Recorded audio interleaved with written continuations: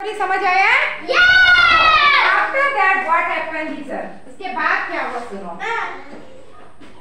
क्या हुआ? हाँ बोलो।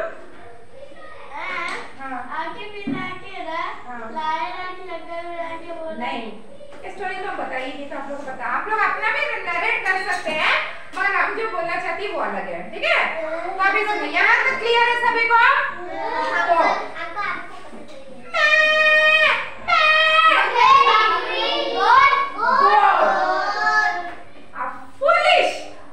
फुलिश मतलब पहले स्टोरी में हमने पढ़े, फुलिश मतलब क्या होता है? बुद्धू, मूर्ख, ठीक है? आप foolish came to a lion के पास आया। आप foolish goat came to a lion, ये lion है, lion की एक्टिंग करो। हाँ बैठ के करो क्योंकि वो वीक है ना, पूरा हो गया ना, तो lion के पास आया। अभी आप लोग रिपीट करें सेंटेंस, आप foolish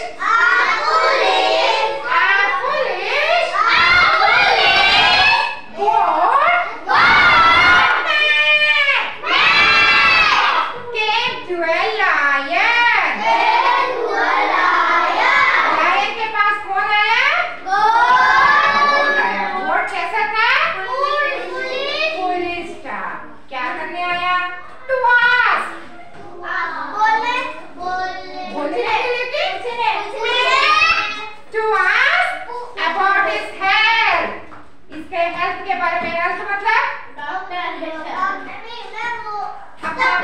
वेरी गुड, के तबीयत के बारे में पूछने के लिए। उसके शरीर का कंडीशन ठीक है ना? मैं डॉक्टर होने से थोड़ी पूछते, जब आप लोग दोस्त आपस में जब बीमार होते तो पूछते हैं कैसा है ना, शायद पूछता कि नहीं? वैसा ही, ठीक है?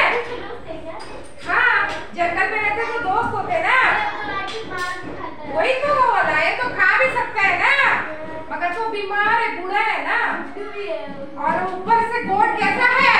फूलिश है। इंग्लिश में इस्तेमाल करो वर्ड्स को, फूलिश है।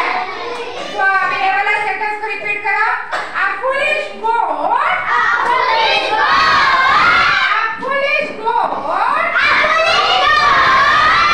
came to see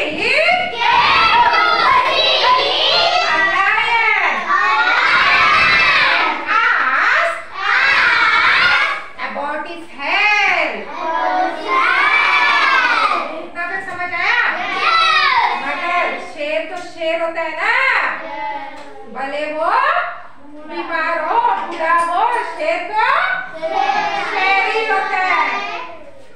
A cunning lion, cunning मतलब a cunning lion, बदमाश भी है थोड़ा और थोड़ा दिमाग भी है।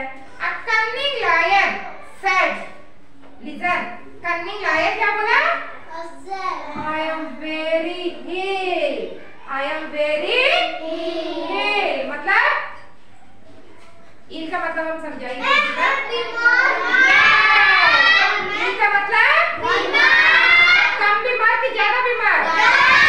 अच्छा कम बीमार को क्या बोलते हैं? एक्सीलेंट। हम बताए थे ना, इल और सिक का मतलब। तो लायन क्या बोला? I am very ill, क्या बोला? I can't move my limbs, limbs मतलब ये देखो, ये यहाँ का जो एरिया होता है ना, हाँ इसको बोलते हैं लिम्स। मेरे लिम्स को भी मैं हिला नहीं पा रहा हूँ, ठीक है? आप लोग एक्टिंग करो। I am very weak, I am ill, I can't move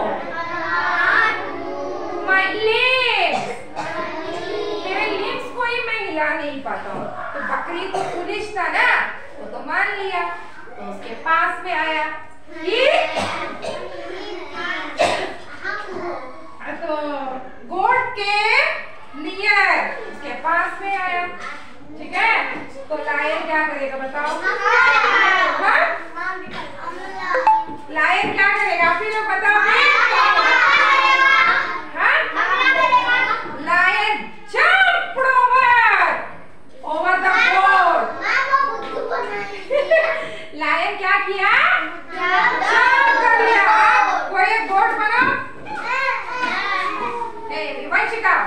तक नहीं आया।